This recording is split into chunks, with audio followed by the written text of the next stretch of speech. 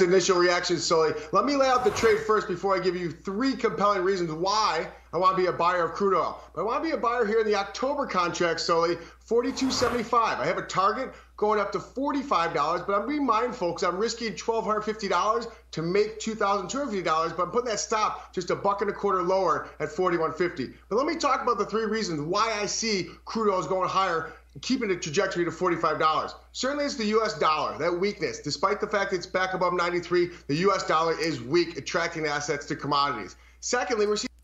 So I'm going to agree with him right here.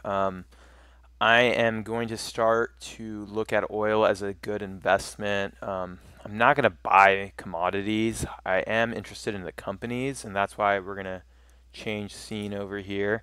So I know that I've been covering only crypto, but I'm going to try to do all assets, so stock, real estate, bonds.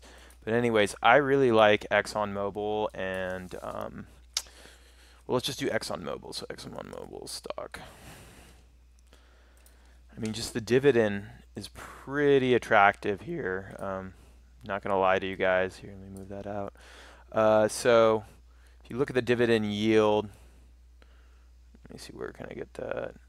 It's 8.6% at this price. And I know it got kicked off. I like buying assets when they're down. And I wouldn't just necessarily only invest in ExxonMobil. I mean, there's other players out there, Shell. But just look at the oil stocks in general, maybe the next year or two, because they've been just totally destroyed. And I do feel like there's going to be a rebound. And you can also get a nice dividend out of this trade. But let's go ahead and let the guy continue on why he likes oil.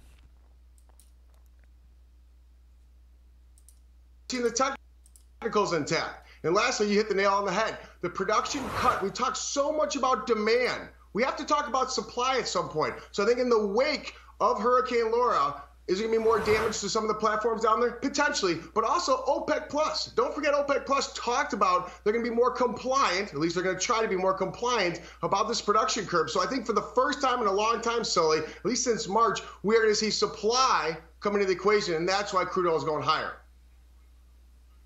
Okay. So I'm going to agree with him, guys. Let me know your thoughts on this, but when it comes to crypto, let's go back to the crypto. I'm only buying Bitcoin and Ethereum. That's the only 2 crypto assets for now. I feel like it's even worth it. But for me, cryptocurrency should be less than 10% of your portfolio. Even though I do feel like Bitcoin will eventually hit 200,000, I am very long. I just believe in diversification. So if you're going to own Bitcoin, you should obviously own some stocks, and you should definitely look into gold, silver, and palladium. But let me know your thoughts on this.